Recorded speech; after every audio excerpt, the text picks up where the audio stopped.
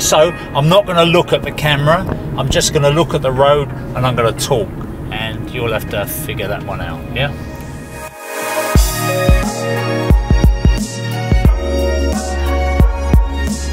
So I bought this Vivaro van, Vauxhall Vivaro van, just over a year ago now, and I figured rather than doing a review on it when I first got it, I would wait till I'd had it a while, because I think that a little bit of experience of driving is a valuable thing.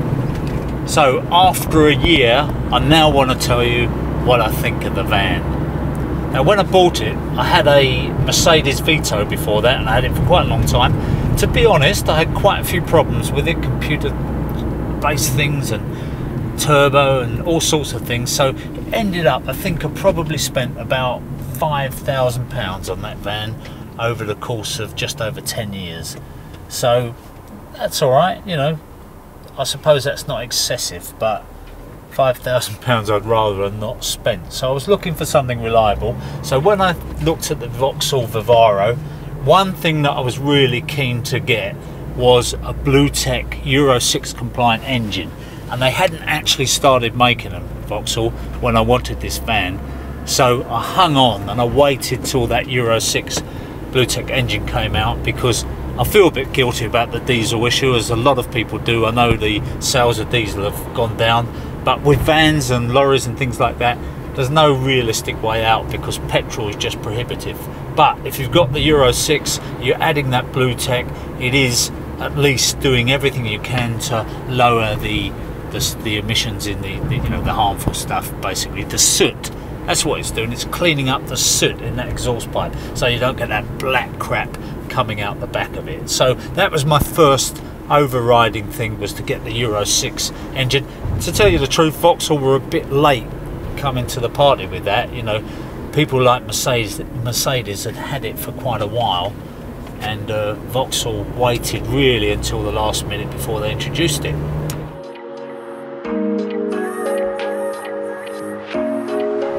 So when I got it and I sold the Mercedes, I found the Mercedes battery was flat, so I called the RAC guy to jump start it for me, and he said to me, I told him I was selling it and that I just bought this, and he looked at this and he went, "You're selling a Mercedes and you're buying that Vauxhall?" And I went, "Yeah," and he just kind of raised his eyes to heaven, and I went, "Why, what's wrong?"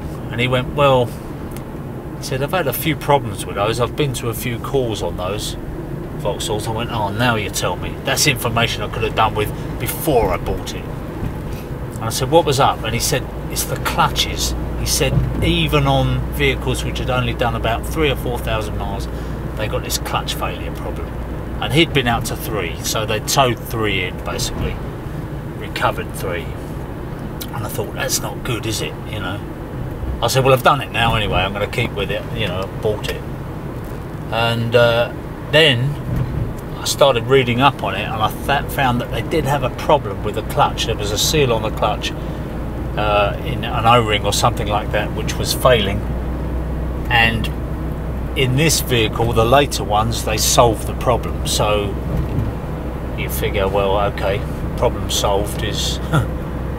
Anyway, since I've had this vehicle, I've had 2 recalls on it for other things that they found. So it just shows all the time they're at this cutting edge. One of them, interestingly, was a mapping issue.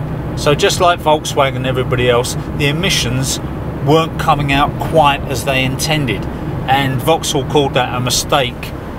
I don't think they were trying to cook the books. I don't think they were trying to produce figures which were unrealistic, but some of the engines weren't giving the low emissions that they promised. So it was remapped, and there was another thing with the turbo where there was a rubber hose which was failing, and they were finding that vehicles were breaking down.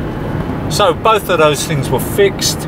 Very nice people at the Vauxhall main dealers, so I was quite happy about that. So I've had it, and I've done some long journeys in it and a lot of short journeys. Now, the thing about the BlueTech engine, you add the additive to the BlueTech engine, not to the engine, there's a special place for it to go. So you get a big drum of that additive, and you pour it in there, and it lasts for about 3,000 miles, and then a little light comes up saying time to put some more BlueTech in there.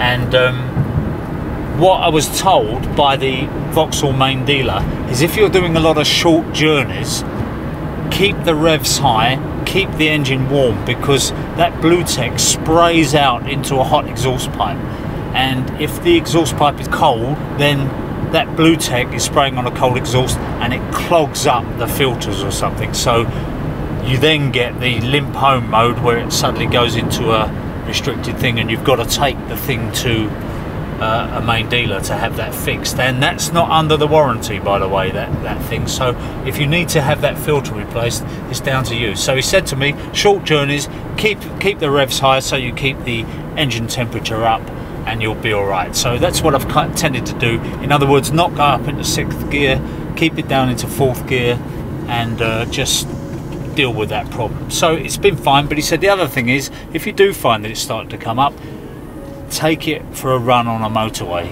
Don't just go around the houses. Take it for a good fast 70 mile an hour run for about half an hour, he said, and that will clean it out and you'll be all right. So what have we got? I went for the dual cab because I wanted the extra capacity to take people around, but I also wanted the bulkhead. On my old Vito I had the dual cab, but I didn't have the bulkhead, and it meant that all the rubbish that I'd put in the back, all the cement and the bricks and everything else, all the dust was coming through into the cab, and I was forever having to clean the dust, and to tell you the truth, it was making me cough. So now I keep the rubbish in the back, I keep the people in the front, and I try to keep it tidy as you do with vehicles. And one of the things I do now is to brush down before I get into the vehicle, because I used to just finish hacking up concrete, jumped into the cab and wondering why it got so dusty in there. So little thing, but anyway, that's nothing to do with the vehicle. The vehicle has an eco mode. Now I keep this eco mode on all the time. If you switch it off, you can feel the performance increase slightly, but in order to get the best economy out of the engine, I keep the eco mode on. So I was getting, as a combined thing of motorway and round the houses, you know, urban cycle, I was getting about 39 miles per gallon. If you're on the continent, you can convert that to kilometers, but 39 miles per gallon I thought was pretty good for a van of this size. This is a long wheelbase van. Then I fitted the roof rack. I got myself a Vanguard roof rack, which is made to measure, nice roof rack, and that MPG went down to 37. So having that roof rack on is costing me 2 miles per gallon, which is not great, but what are you going to do? I need to carry ladders, I need to carry 8x4 sheets and things like that, and having this crew cab means I can't get an 8x4 sheet in the back. I've got roughly just under 2 meters, say 6 foot of load space lengthwise in there, so not enough to get a sheet of plasterboard on, but with the roof rack I can cope, I can do it. And the other thing is, I try to get more deliveries these days than I used to. I was always nipping down to the merchants picking bits up, so I don't have to do that so much anymore. So we've got the eco. We've also got cruise control, which I've never had before, so that's quite nice when I'm doing the runs as I'm doing now, going up to Harrogate, you know, 250 miles. We can get cruise control on there.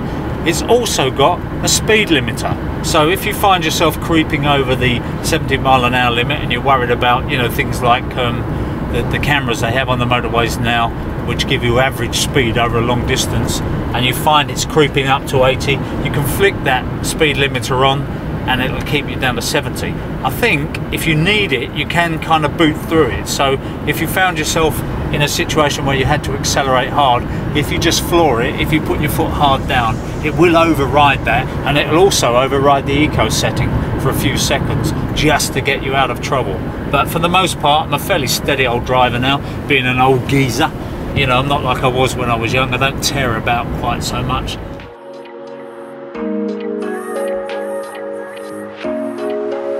We've got another little thing on here which amuses me, which is a little indicator that tells you when to change gear. So if you don't know when to change gear, then you probably haven't been driving very long, but I suppose it just gives you the optimum performance. So if you see it going up, like now, if I slow down, I'm in 6th gear and it's telling me to change down 1. So useful, I guess, if you need that kind of thing. What else can I tell you? I'm happy with the comfort level in it. I think it's good. When people sell vans and they say drives like a car, I don't like driving cars. I've always driven vans. I've never owned a car. My wife owns cars, but I have always had vans, and I'm quite happy with that upright position in a van, and I like my steering wheel to be slightly laid over, more like a lorry. I don't like it upright as you get in the car. So for me, if they move these things too far towards a car, I'm unhappy. But anyway, it drives like a van to me, but a very nice van. It's also got another interesting little thing on it, in that it does some kind of computer controlled traction. So if you were trying to oversteer around a corner, it would correct it, and if the weight in the van lurches over, it will correct that. All very sophisticated, and you'd think that kind of thing, you got that on high-end vehicles like the Mercedes.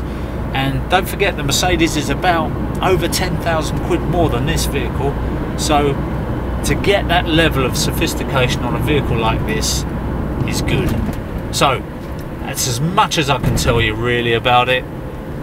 The only thing that I really hate about this vehicle is that if you close the back doors in the wrong sequence, like you're not thinking, you've got your tools out and you just flick the door closed, and if you do it the wrong way round, in other words, if you close the left hand one before the right hand one, what it's done is it's dented the door. When that one closes onto the other one, it makes a dent, and it really made me angry, because I like keeping my van nice. I don't like getting scratches on it, and if I get any kind of damage, I want to get it repaired straight away. So close that door, put a little dent on the back door, and I thought, oh no, you stupid idiot.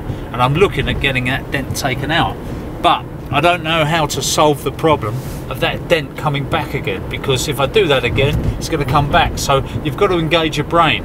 Now, interestingly, when I took this vehicle in for those little things that I spoke about, the recalls at the Vauxhall main dealer, I noticed a few other vans in the car park, and I had a look at them, but all but one of those vehicles had got the same problem, got a little dent in the door where somebody had done what I'd done. So it's a problem, it's a design fault, it's annoying, it's not the end of the world, but I wish they'd come up with a nice little rubber bumper or something that would protect the vehicle.